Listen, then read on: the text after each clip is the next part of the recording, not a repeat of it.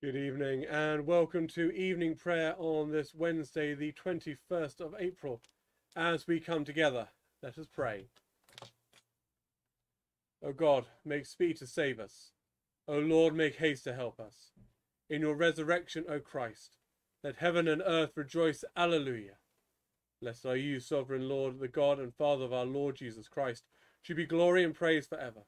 From the deep waters of death you brought your people to new birth, by raising your Son to life in triumph.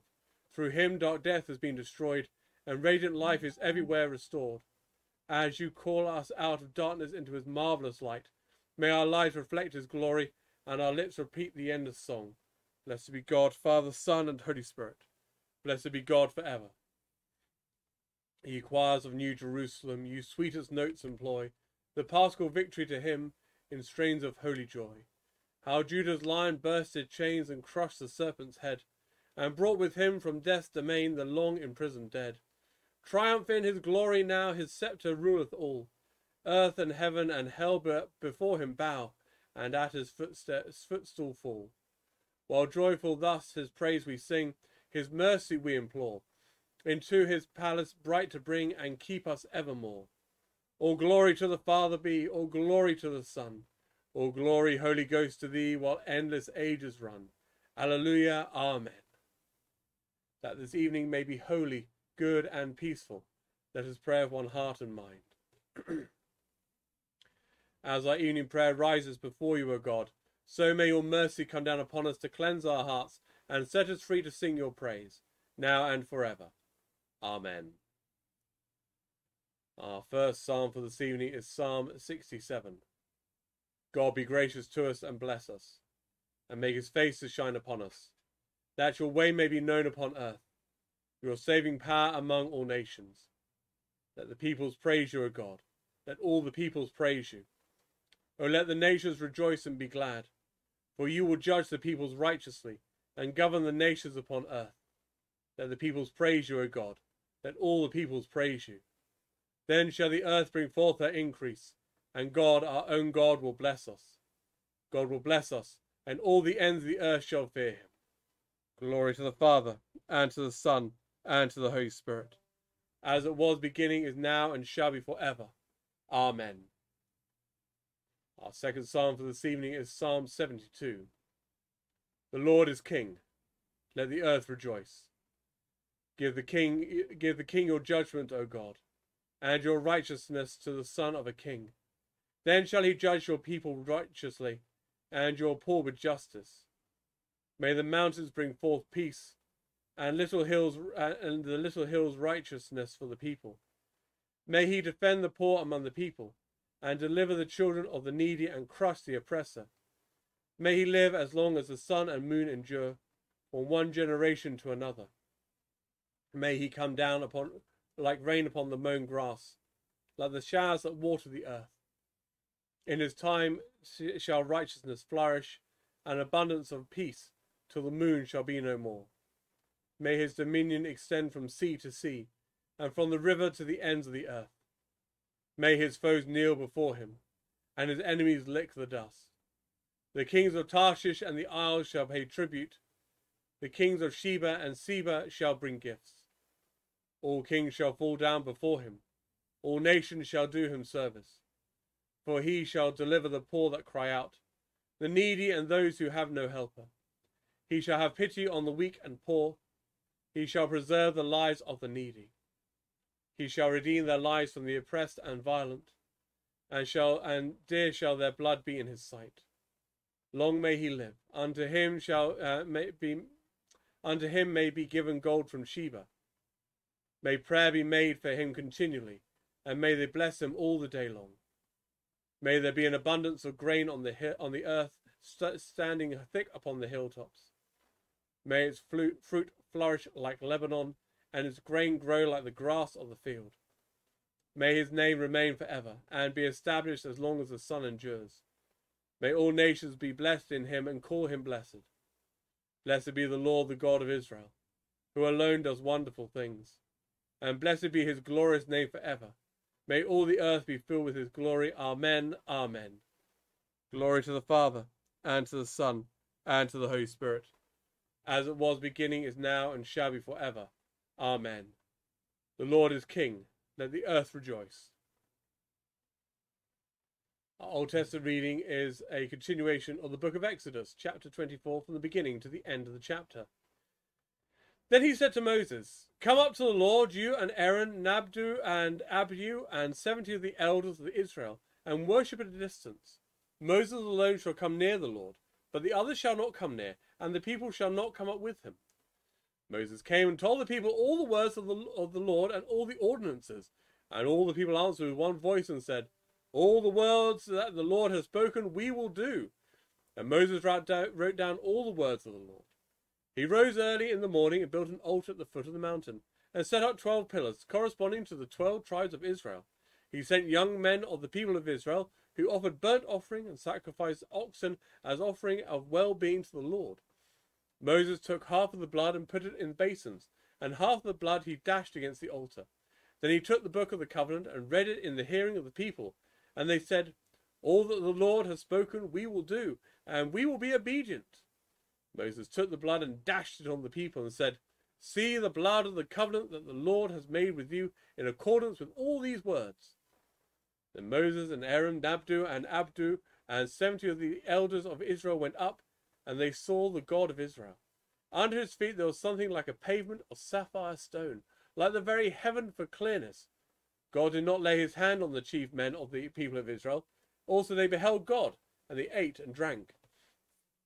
The Lord said to Moses, "Come up to me on the mountain and wait there, and I will give you the tablets of stone with the law and the commandments, which I have written for their instruction."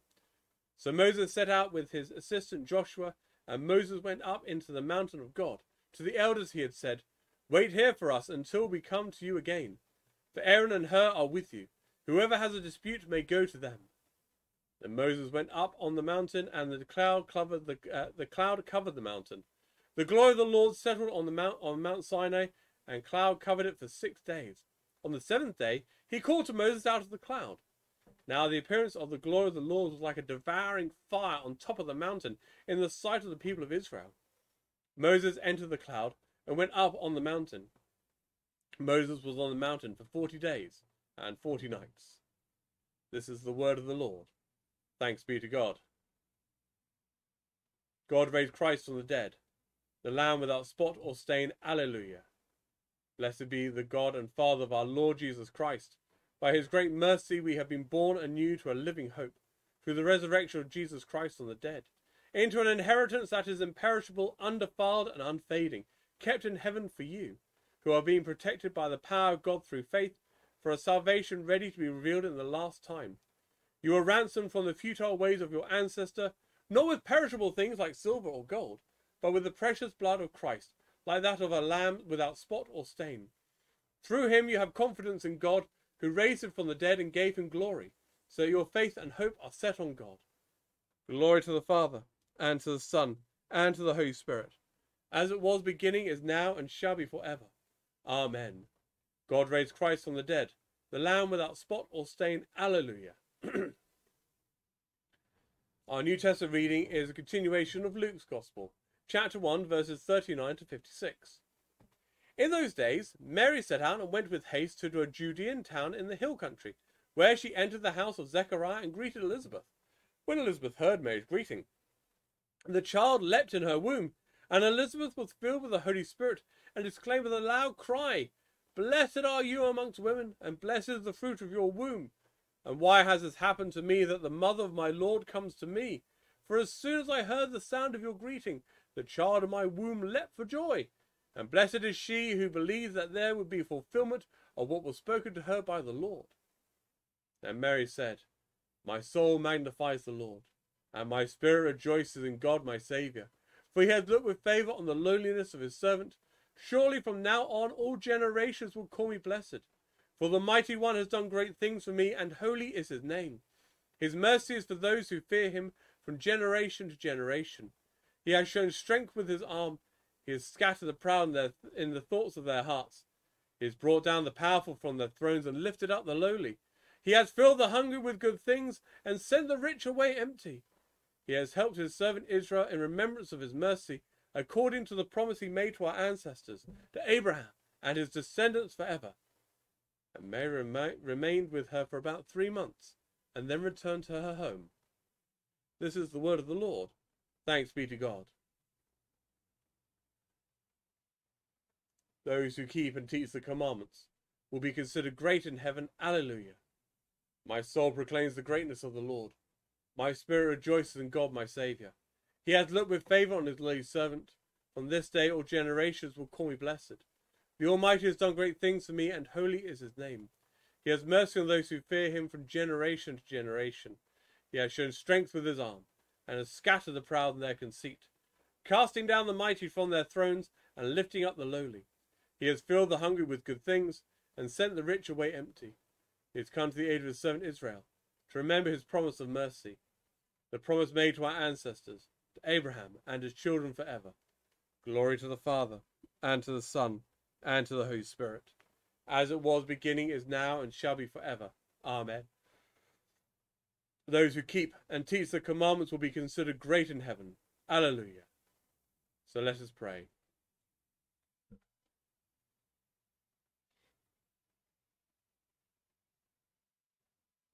Heavenly Father, we give thanks for the day that has been.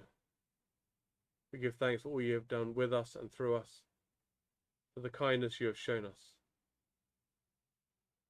We pray, Lord, for this evening. We pray for all that we have to do. We ask that you, Lord, would be with us, that you would guide our hearts, that we may do what is right by you. Lord, in your mercy, hear our prayer. Heavenly Father, we give thanks and pray for Her Majesty the Queen on her 95th birthday. We pray for her long life and her good health.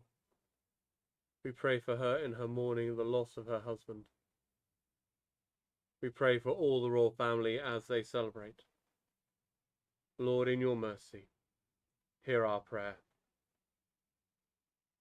Heavenly Father, we ask that you would guide and keep us.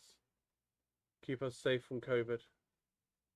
Be with all who suffer, for all who are infected. Help keep us safe.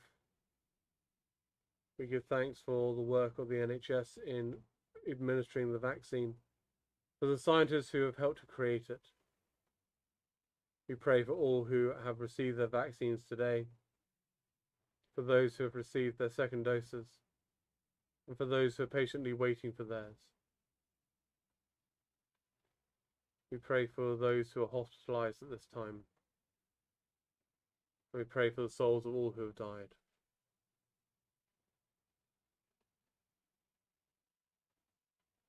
Lord, in your mercy, hear our prayer. Heavenly Father, we pray for your peace throughout the world. We pray for an end to violence. We pray that people may live in tolerance and kindness with each other. We pray, Lord, that you would look with kindness on all who struggle. We pray for all places of violence and conflict in our parishes, in this country and around the world. We pray particularly for Myanmar, for Hong Kong, for Mozambique, for Syria, for Ukraine, for Yemen. We pray for America, that it may find healing from the divisions of race, of politics. We pray, Lord, for the day when all you have created will be treated with the respect it deserves, when we may see the humanity and compassion in all you have made. Lord, in your mercy, hear our prayer. Merciful Father, we pray for those who are sick in mind, body and spirit. We pray for those who are known to us. We pray particularly for Davy, Jilly, Megan and Ella. We pray too, Lord, for those who are known to you alone, for those who suffer in silence, for those who are in need of your compassion. Lord, in your mercy, hear our prayer. Holy Father, we pray for those who are reaching the end of their lives and those who recently lost their lives. We pray particularly for Joanna, for all who are mourning her loss, for those who are preparing for her funeral, and for those who carry scars of loss. Lord, in your mercy, hear our prayer. Eternal God, who gave great gifts to your servant Anselm as a pastor and teacher, grant that we, like him, may desire you with our whole heart, and so desiring may seek you, and seeking may find you, through Jesus Christ, your Son, our Lord, who is alive and reigns with you in the unity of the Holy Spirit, one God, now and forever. Amen. Rejoicing in God's new creation, let us pray with confidence as our Saviour taught us. Our Father, who art in heaven, hallowed be thy name. Thy kingdom come, thy will be done, on earth as it is in heaven. Give us this day our daily bread, and forgive us our trespasses, as we forgive those who trespass against us. And lead us not into temptation, but deliver us from evil. For thine is the kingdom, the power, and the glory, for ever and ever. Amen. May the risen Christ grant us the joy of eternal life. Amen. Let us bless the Lord. Alleluia, alleluia. Thanks be to God.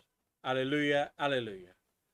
Please do join me tomorrow at 9 a.m. and again at 5 p.m. for morning and evening prayer. A reminder, on Friday at 1 o'clock we will be having the funeral for Joanna. I've sent the email out regarding the Zoom link. If you would like the link and haven't received the email, please do check your junk folder, which maybe that's where my email ended up. If not, if I don't have your email address, please do message me and I'll happily share the Zoom link for you so you can join us to say farewell to our dear friend Joanna. But until we see each other again, God bless, stay safe, and have a very good evening.